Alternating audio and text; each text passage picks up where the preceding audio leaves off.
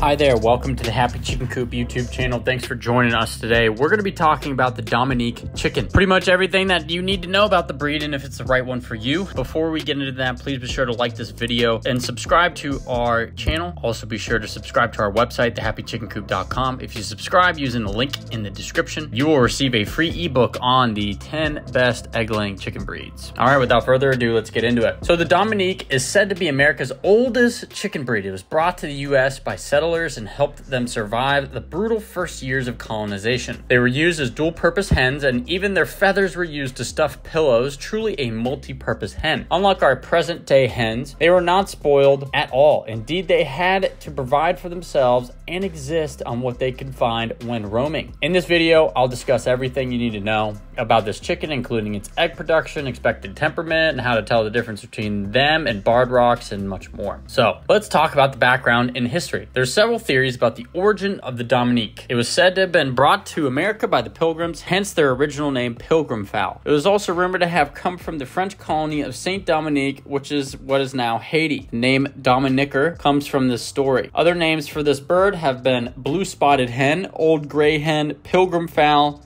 Dominique, and Dominiquer. It's likely we will never know the exact origin and lineage of this bird, but we do know it is indispensable to the early settlers as it was a hardy little bird that foraged for its existence. Without a doubt, it's the oldest American breed of chicken, being known to settlers in the eastern U.S. since the 1750s. The original Dominique was both a single comb and rose comb, and folks didn't pay much attention to standards back then. It was the New York Poultry Society that decided the Dominique should be a rose comb and set out to create the standard for this breed. The Dominique has had periods of high popularity and periods of near extinction during its career. The first period of decline was in the 1920s, where it survived the Great Depression and the First World War. Many small farm folks kept the Dominique because of its thriftiness and hardiness. The second crisis came when the poultry industry became mechanized and industrial.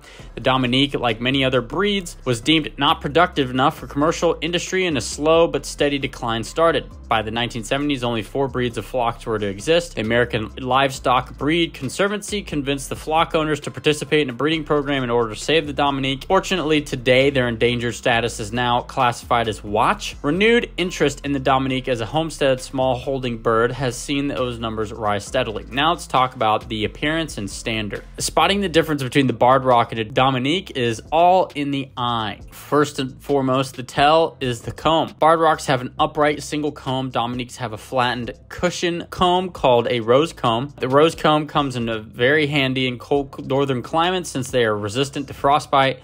A true rose comb will have a leader. This is a slightly backwards facing spike at the back end of the comb. The second tell is the barring. The barred rock has crisp black and white barring with high contrast on the black and white, whereas the Dominique has more staggered barring or cuckoo pattern. The contrast between the black and white is very low key, with the feathers being black slate and the white being white or off-white. The comb, wattles, and earlobes are all red, indicating, in this case, a brown egg layer. The beak is short and quite stout and yellow horn in color. Eyes are reddish bay in color. The Dominique is a well-rounded bird, the back being of medium length and moderately broad. The back is concave in shape, rising up to the tail, which is carried at a 45-degree angle. The wings are quite large, but always neatly folded. The breast is rounded full. The hackles, saddle, and sickle feathers on the boys are usually long and well curved. Legs are short and stout, clean feathered and yellow in color. There are 4 toes to each foot. As far as the breed standard, prior to 1870, there was no written standard for Dominiques. Because of this, there is much uncertainty about what made a good Dominique. At this time, many birds called Dominiques had single combs and other impurities for the breed we now know as Dominiques. At the end of 1870s, New York Poultry Society decided to clear up the confusion over the breed. The standard was drawn up that stated Dominiques should have a rose comb. All other hens were considered to be Plymouth Rocks. Essentially, if the bird had a rose comb, it was a Dominique, and if it had a single comb, it was barred rock. This caused a certain amount of uproar among breeders, and the standard was redrawn several times, but in 1914, standard was implemented that everyone could live with. At least a small part of the dissent was probably created by those crafty individuals who exhibited a single comb in both the Dominique and barred rock categories in order to gather more points. Now let's talk about the disposition. Sweet, gentle, calm, and docile all apply to this little hen. I've never met a Dominique that I didn't like. They are friendly and often following you around for treats. The chicks will be friendly too. gathering around your feet, so you need to take care not to step on them. Dominiques are steady and dependable hens that like to forage if allowed and will do well in confinement as well. The roosters can be aggressive, especially around the mating season, but in general are not aggressive to their keepers. When grown, males will weigh around 7 pounds and the females at 5. There are Bantam Dominiques available, and they weigh 28 ounces for males and 26 ounces for females. Now let's talk about the egg laying and broodiness.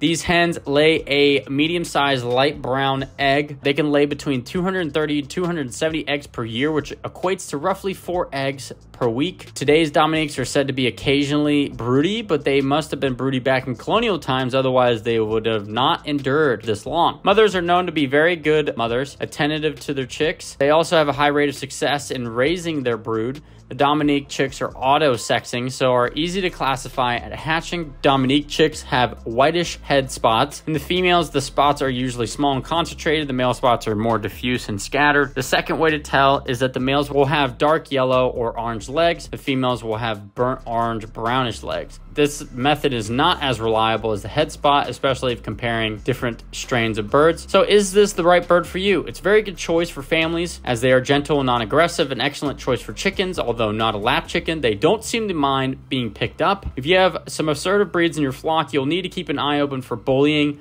that might be directed at your Dominique chicken. They would do well in a flock of similar gentle-natured birds such as Cochins, Orpingtons, and Polish. They're really low maintenance and very self-sufficient, so very suitable for first-time chicken keepers. An added bonus is they're fast growers too. They also show well because of their calm demeanor and tolerant attitude. This makes them a great young hen for young farmers and a 4-H project. As far as health issues, it's a robust and hardy bird with very little in the way of health issues. It has a rose comb, so again, not troubled by cold temperatures causing frostbite. As with all birds, keep an eye on parasites. To summarize, although breeding programs have been successful, the number of Dominique chickens worldwide remains very low. With the recent interest in backyard chickens and sustainability, the Dominique is well suited as a homesteader hen. They can free range for most of their food and are low maintenance and produce enough eggs for a family. We hope you've enjoyed this little American gem and will consider adding them to your flock. Let us know in the comment section below your experience with Dominiques or if you've actually owned any. That's going to do it for us here at the Happy Chicken Coop. Thanks for listening. If you find our content interesting, if you learned something new, make sure to subscribe to the channel, share this video with your friends, and with that, I hope you have a great day and we'll talk to you soon.